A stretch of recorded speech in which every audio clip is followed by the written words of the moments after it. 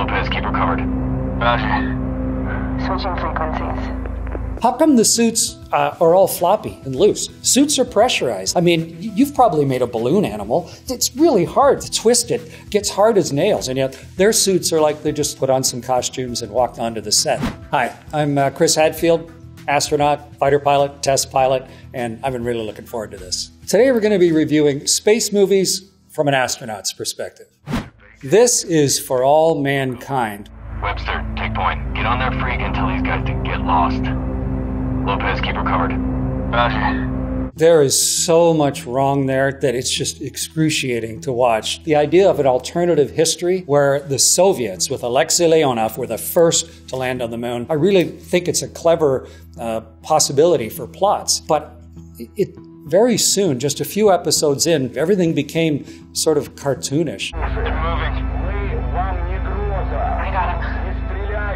Stay cool, guys. It sounds like a bunch of actors sitting around a table pretending to be soldiers. Take point and sound off. How come nobody on the American team, not one, speaks a word of Russian? They knew there were going to be Russians there. I used to be a combat fighter pilot with an armed F-18 intercepting Soviet bombers in the Cold War. These are ostensibly trained astronauts and Marines. That's not how anybody's going to behave, especially when the stakes are that high. They recognize the incredible seriousness of shooting a Soviet or Russian. You're going to have to be absolutely sure that there was a threat. Is that a gun? Stop! Step away from the case!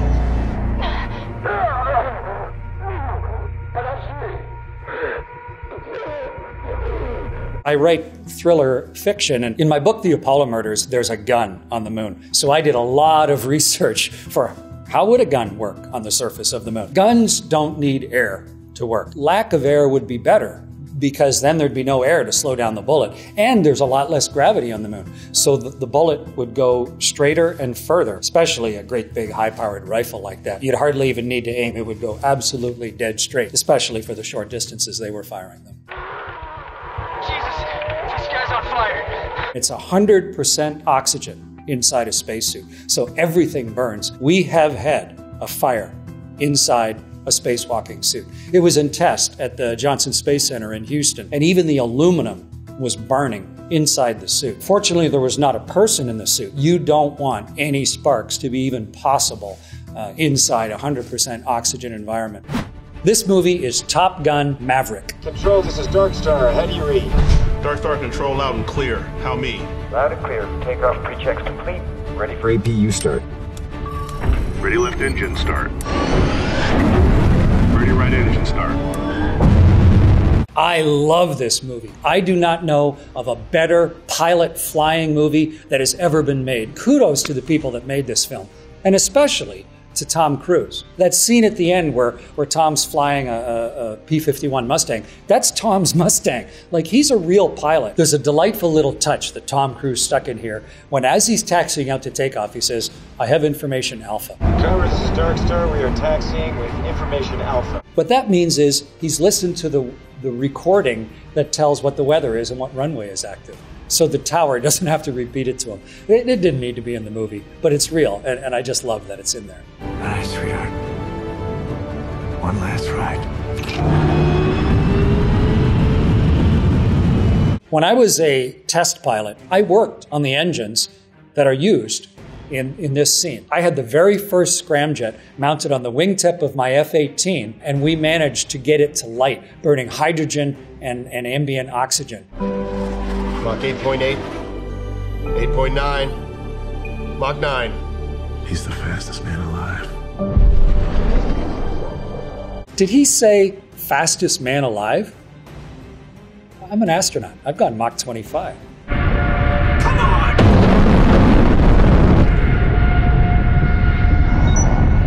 He gets up to Mach 10, and he just can't help himself. He's got to go a little bit faster. Oh, don't do it. When I was flying an F-18, when we were doing engine testing, we would take it up almost 40,000 feet and just under Mach 2, pretty fast for an F-18. So what would you do if you were at 40,000 feet and just about Mach 2? I would pull back on the stick and go up And each time I got a little more confident, a little more brazen, and pushing the envelope even further up to 62,000 feet, way higher than an F-18 is supposed to fly. It's sort of in the nature of a test pilot, but it's tempered by, okay, how far could I push this? And you could see Tom doing that. If I made it to Mach 10, then 10.1, it's such a little change, it'll be all right. In reality, that wouldn't have wrecked the vehicle. A few more tenths of Mach, the vehicle wouldn't know. Oh, shit. High-speed ejections are not pretty. I mean, they often kill the pilot. And so for the airplanes that fly really fast, they actually have an ejection pod. The whole front of the airplane ejects or separates. And so if you had a problem where the vehicle was breaking up, you could eject and that whole escape pod would separate from the vehicle and come down under a parachute. The fact that Tom Cruise somehow survives this breakup, I think it means that in this SR-72 Dark Star, they must have had an escape pod. This is life.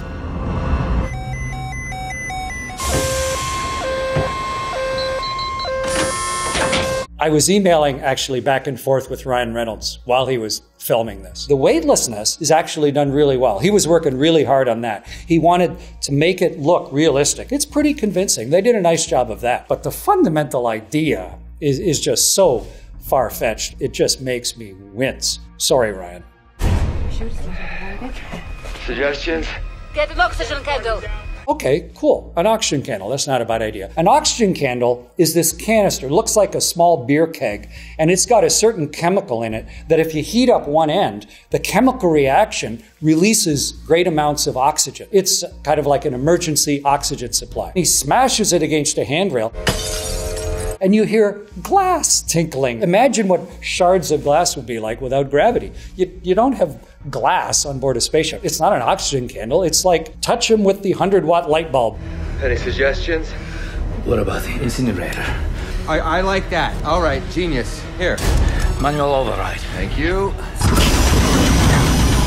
That's a flamethrower inside a spaceship. One of the worst things that can happen on a space station is fire. It's one of the 3 big emergencies on a spaceship. A puncture where you're depressurizing, a contaminated atmosphere that you can't breathe anymore, and a fire. You want to have no chance at all of an open flame happening on board a spaceship. The space station is festooned with smoke alarms. But here we have Rory filling the entire spaceship with flame. Not one alarm goes off. They are not doing their job at all. But what an interesting alien. Completely different. Looks sort of like a little self-propelled jellyfish, starfish kind of thing. There's no reason to think that life on Mars would have evolved exactly the same way it would on Earth. If we do find alien life somewhere else, we have to expect it to be radically different than us. It's going to think differently. It's going to have a different set of objectives. It might live in an entirely different environment than us. One of the cool recent discoveries is that every star has a planet. We can count stars and we can count galaxies. So suddenly we have a rough idea of how many planets there are in the universe. It's at least septillion planets, which is such a huge number, it's essentially infinite. So with 14 billion years and an infinite number of planets, there's gotta be life out there in the universe. We're researching, we're exploring the universe. But so far, the only life we have ever seen is from Earth. This is Guardians of the Galaxy, Volume 3.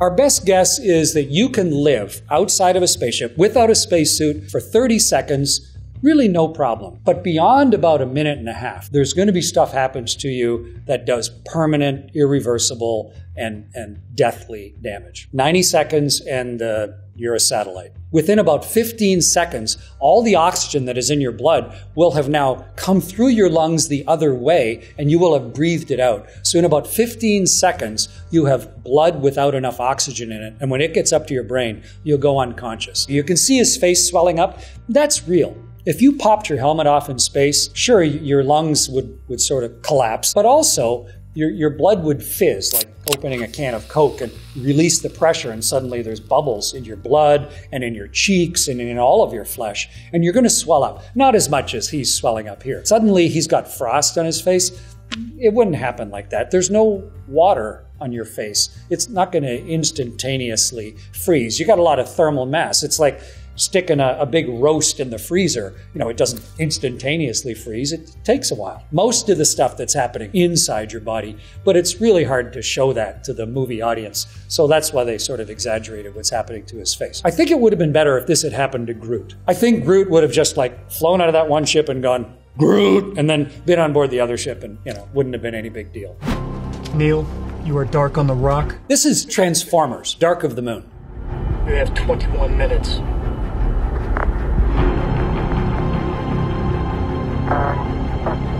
They changed the purpose of the very first human moon landing, Apollo 11, to land next to this crashed alien ship. Of the 135 space shuttle flights, 11 of them were classified. And the stuff that was going on was not broadcast. They were doing stuff for the Department of Defense, and everything was at some level of security and secrecy. If we were taking up one of the military's payloads or doing experiments on behalf of the military, then that would be a classified mission and the public wouldn't hear a thing, just like is shown here in the Transformers movie. I have to clarify one thing. There is no dark side of the moon. The moon rotates as it goes around the sun. So a day on the moon lasts about 2 weeks. And sometimes the other side of the moon, it's in the bright light. So it really shouldn't be called the dark side of the moon. It should just be called the other side of the moon. We are not alone after all, are we? No, sir. We're not alone. I've been around pilots my whole life. I was an astronaut for 21 years, and no one that I have ever met has ever seen a UFO. It's fun to think about. There's a lot of people that think it's worth looking into. That's fine. I hope we do find evidence, even one little fossil, you know, on Mars. That'll be quite a revelation when next time you look up at the stars to realize, hey, we finally have proof that we're not alone. But we're not there yet.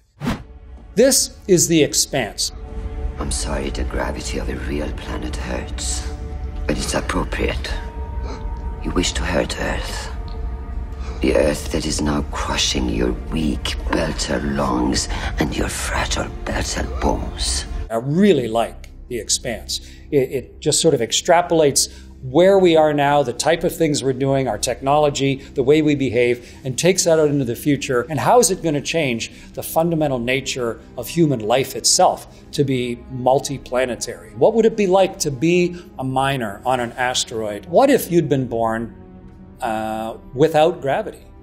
How would your body develop? The belter in this scene was born and raised somewhere besides Earth. Sex in space, as far as I know, never happened yet. But eventually, there will be sex in space, and eventually it will lead to conception. We do not know if a human being, right from birth through adulthood, can properly develop anywhere but Earth. The muscles, the density of the bones, the interplay between your balance system and your eyes, it would evolve differently. All the little ligatures and the musculatures, you know, they would all be wildly different if you didn't have the constant weight lifting task of living on Earth while your body was forming itself. And it may be that if we are born somewhere besides Earth, we can never come back to Earth. I don't think it's correct that suddenly everyone would get taller. Our height is driven by our genetics. Taller people give birth to taller children. I think if you look at his body here, it's pretty representative. He looks wimpy, looks flaccid.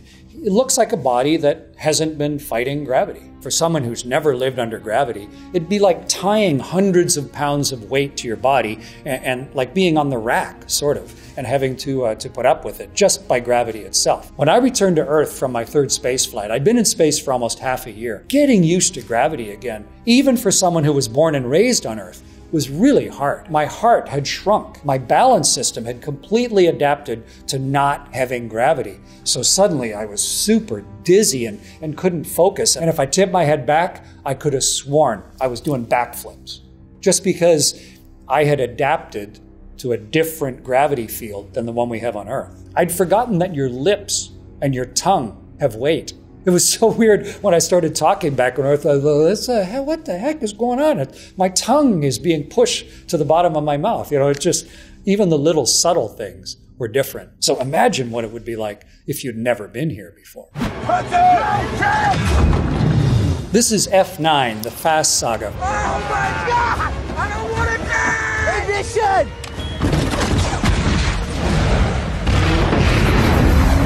Like a billion other people on Earth, I really like the Fast and Furious series. It's just almost just purely a cartoon, but unavoidably fun to follow and watch it. They launch off the back of that airplane, that big, like, it's like a C-141, but with 2 engines. Their engines fire, and now they're rocking into space. And like 30 seconds later, they're in orbit. It took me 8.5 minutes. So they really went fast. You know, they were getting crushed. This is a 1984 Pontiac Fiero flying in space. Tell me you know how to work the thrusters. Tesh, numbers is what you do, right? Driving is what I do.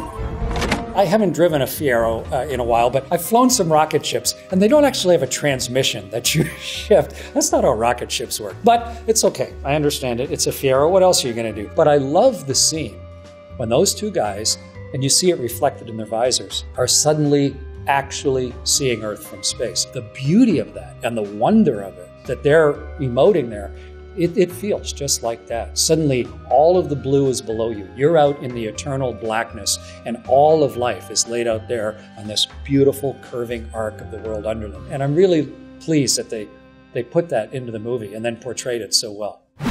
This movie is Space Cowboys. First one to pass out buys a beer tonight. Get on.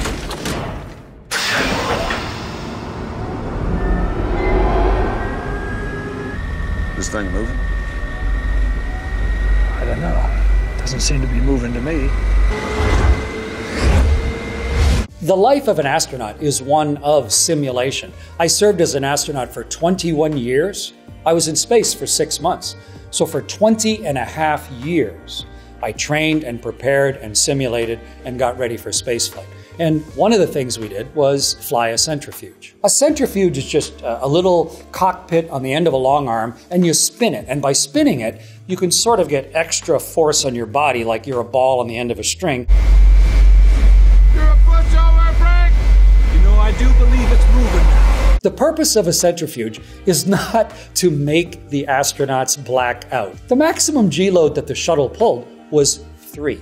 3 times the gravity that you're feeling right now. And you don't have to spin your centrifuge that fast to get up to 3G. The G force that they're subjecting themselves to in this clip is completely unrealistic. When they show that sped up video of that centrifuge spinning, the guys would have been turned to jello on the floor of the centrifuge. The whole centrifuge would have come apart spinning that fast.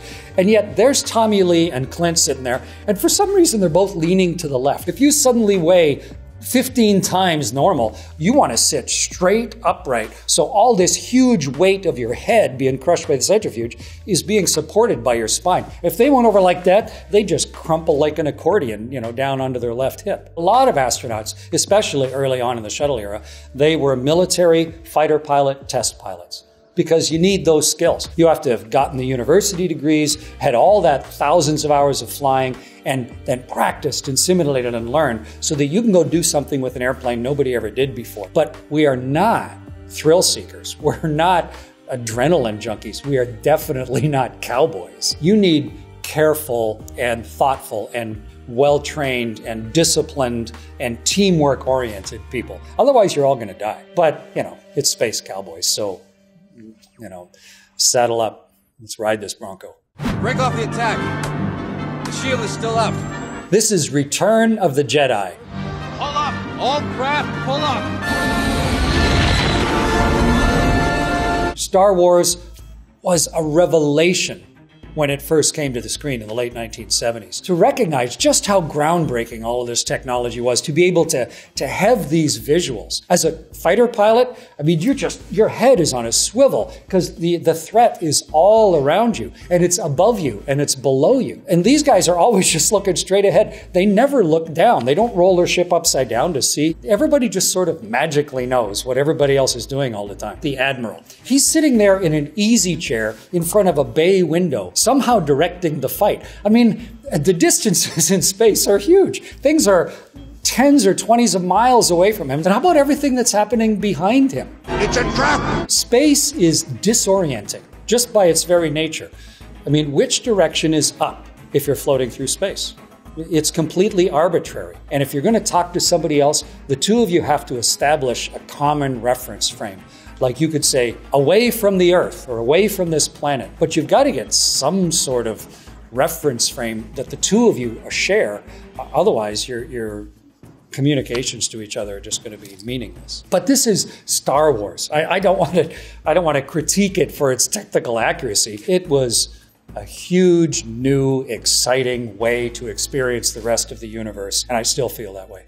When I was a kid, it was stories and movies and television shows that allowed me to see things that didn't exist yet, to imagine stuff, to dream of doing things that directly led to my life as a fighter pilot and a test pilot and an astronaut. It's lovely that we have this huge volume of stories being told, these great images, our ability to imagine stuff, to allow us to explore things that are still impossible, because a lot of the things that are in these movies, they're just only impossible right now. These are things that we might be able to do in the future. So it's been a lot of fun reviewing them, but I'm really more interested in the reality of what people are going to do in the future as the result of having been inspired by these movies.